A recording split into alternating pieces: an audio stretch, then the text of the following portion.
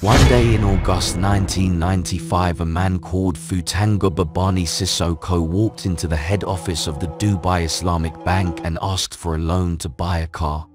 The manager agreed, and Sissoko invited him home for dinner. It was the prelude to one of the most audacious confidence tricks of all time. Over dinner, Sissoko made a startling claim. He told the bank manager, Mohammed Ayoub, that he had magic powers.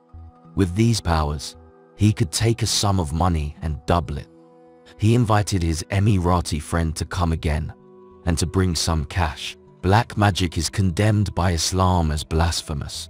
Even so, there's still a widespread belief in it. And Ayoub was taken in by the colourful and mysterious businessman from a remote village in Mali. When he arrived at Sissoko's house the next time, carrying his money, a man burst out of a room saying a spirit had just attacked him. He warned Ayoub not to anger the jinn, for fear his money would not be doubled. So Ayoub left his cash in the magic room and waited. He said he saw lights and smoke. He heard the voices of spirits. Then there was silence. The money had indeed doubled.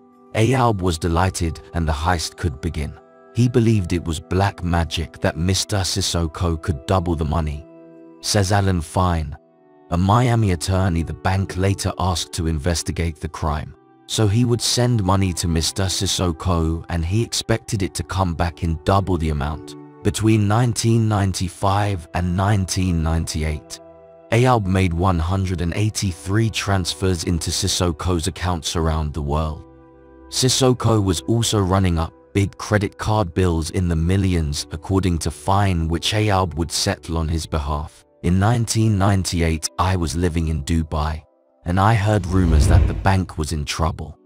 When a newspaper reported that the bank was having cash flow problems, crowds of people gathered outside, waiting to withdraw their money. The Dubai authorities downplayed the crisis. They called it a little difficulty that did not lead to any financial losses either in the bank's investments or depositors' accounts.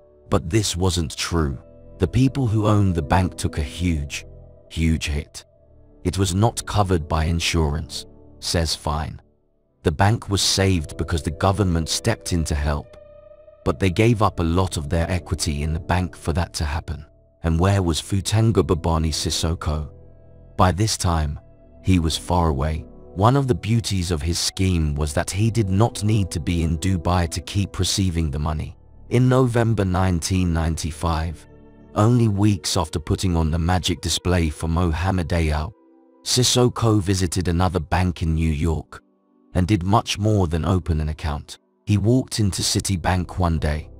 No appointment, met a teller, and he ended up marrying her, says Alan Fine.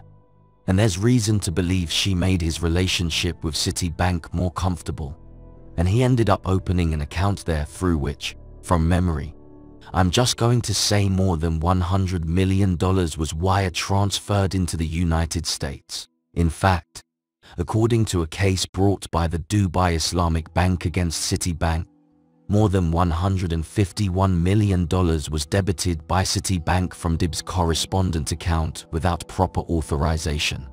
The case was later dropped. Sissoko paid his new wife more than $500,000 for her help. I don't know under what legal regime he married her, but he called her a wife, and she believed she was a wife, says Fine. She understood that there were many other wives, some from Africa, some from Miami, some from New York. With the bank's money rolling in, Sissoko could fulfill his dream of opening an airline for West Africa. He bought a used Hawker Siddeley 125 and a pair of old Boeing 727s. This was the birth of Air Dabia, named after his village in Mali. But in July 1996, Sissoko made a serious mistake as he tried to buy two Huey helicopters dating from the Vietnam War. For reasons that remain unclear, his explanation of why he wanted them was emergency air ambulance. But the helicopters he was looking at were pretty big helicopters. They were not the kind that you see running back and forth to hospitals and trauma centers in the United States. They were much bigger than that, says Fine. because they could be refitted as gunships. The helicopters needed a special export license. Sissoko's men tried to speed things up by offering a $30,000 bribe to a customs officer. Instead, they got themselves arrested, and Interpol issued a warrant for Sissoko's arrest too. He was caught in Geneva, where he'd gone to open another bank account. Tom Spencer, a Miami lawyer who was asked to represent Sissoko, vividly remembers going to meet him in Geneva's Champ-Dollin prison.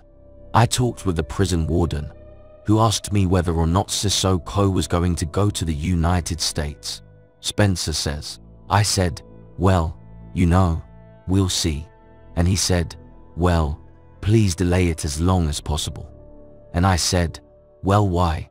And he said, because he's flying in fantastic meals from Paris every night, for us. And that was my first bizarre encounter with Baba Sissoko. Sissoko was quickly extradited to the US, where he started to mobilize influential supporters. The readiness of diplomats to vouch for Sissoko shocked the judge presiding over his bail hearing. And Tom Spencer was stunned when a former US Senator, Birch Bay, announced he was joining Sissoko's defense team. Well, you have to ask yourself, why would anyone get involved for a foreign national who has no apparent value to the United States? Says fine. I don't know the answer to the question, but it's an interesting one to pose. The US government wanted Sissoko held in custody, but he was bailed for $20 million, a Florida record at the time. Then he went on a spending spree.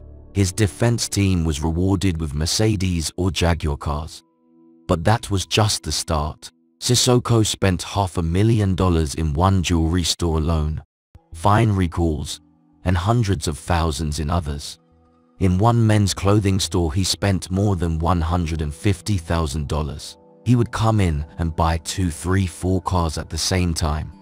Come back another week and buy 2, 3, 4 cars at the same time. It was just, the money was like wind, says car dealer Ronald Dufresne. He calculates that he sold Sissoko between 30 and 35 cars in total. Sissoko became a Miami celebrity. He already had several wives, but that didn't stop him marrying more and housing them in some of the 23 apartments he rented in the city. Playboy is the right word to describe him, because he is very elegant and handsome, and he dresses with great style. He blew a lot of money in Miami, says Sissoko's cousin, Marken Mouser. Sissoko was also giving away large sums to good causes. His trial was approaching, and he knew the value of good publicity. In one case witnessed by his cousin, he gave £300,000 to a high school band that needed money to travel to New York for a Thanksgiving Day parade. Another of his defense lawyers, Prof. H.D. Smith, remembers that on Thursdays he would drive around giving money to homeless people. I was thinking, is this some modern-day Robin Hood? Why would you steal money and give it away? It doesn't make any sense, he says. The Miami Herald did a story just after he left, and I don't want to exaggerate, but I think they said they could chronicle like $14 million he gave away. He was only here 10 months. That's over $1 million a month. Alan Fine took a slightly more cynical view. So much of what he did was for image and to perpetuate a belief that he was a very powerful man and fabulously wealthy. He would give away money, but to my knowledge it was never done in a way that he didn't get publicity for it. Despite this PR drive, when Sissoko's case came to court he disregarded his lawyer's advice and pleaded guilty.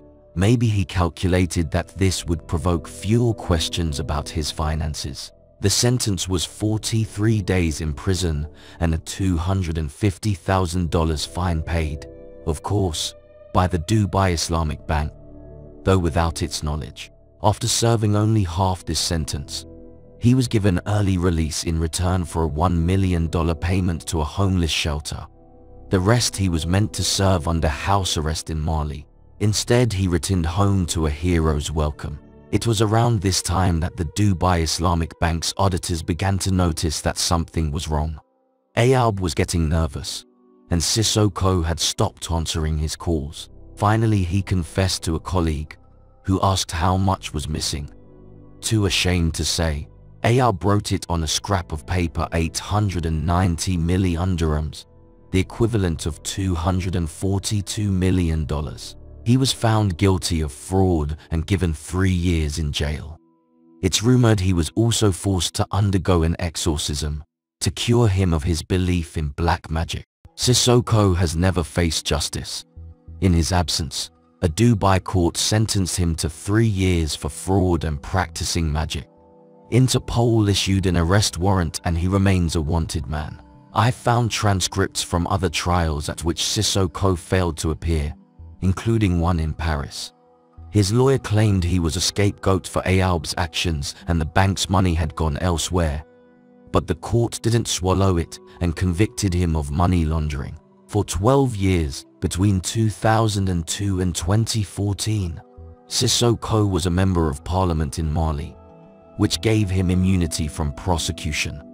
For the last 4 years, no longer an MP, he has been protected by the fact that Mali has no extradition treaty with any other country. The Dubai Islamic Bank, nonetheless, is still pursuing him through the courts.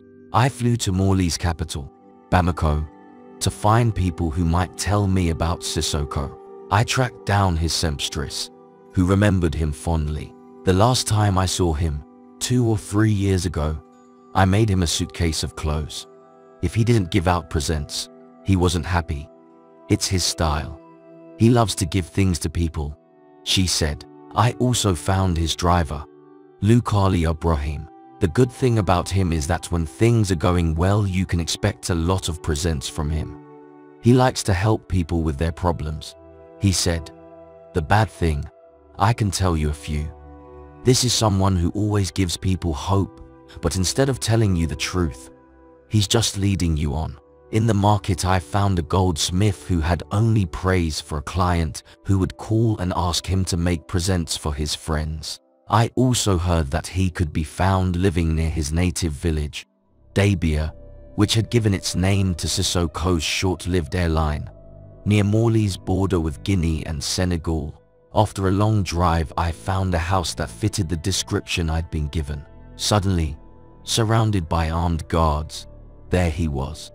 Babani Sissoko, in person, now perhaps 70 years old. He agreed to an interview. The atmosphere was edgy and slightly surreal. He began by telling me about his entry into the world. My name is Sissoko Foutanga Babani. You know, the day I was born, all the villages round here burned down. The villagers went round shouting, "Marietto has had a boy." The fire leapt and leapt. There used to be a lot of bush around. He then talked about his efforts to rebuild the village, which began in 1985, and about the money he made. At one point he had been worth $400 million, he said. Eventually, I asked about the $242 million he had received from the Dubai Islamic Bank. This $242 million. This is a slightly crazy story. The gentleman from the bank should explain how they lost all that money. I mean the $242 million. Listen, how could that money have left the bank the way it did? That's the problem. It's not this man alone, Ayoub, who authorizes the transfers. When the bank transfers money, it's not just one person who does it. Several people have to do it. I pointed out to him that Mohammed Ayoub had claimed at his trial that Sissoko had put him under a spell. The gentleman you're talking about, I've seen him and met him, he said. But the heist, he denied. The only contact I had with him was when I went to buy a car. The bank bought it for me and I repaid the loan. It was a Japanese car. Had he controlled people by means of black magic? Madame, if a person had that kind of power, why would he work? If you have that kind of power, you can stay where you are and rob all the banks of the world. In the United States, France, Germany, everywhere, even here in Africa. You could rob all the banks you want. I asked him if he was still rich. His answer was blunt. No, I'm not rich any longer. I'm poor. Defying Interpol, Sissoko has spent a remarkable 20 years on the run. Even if he has squandered all his money and can never leave Mali, he has never spent a day in jail for the black magic bank heist.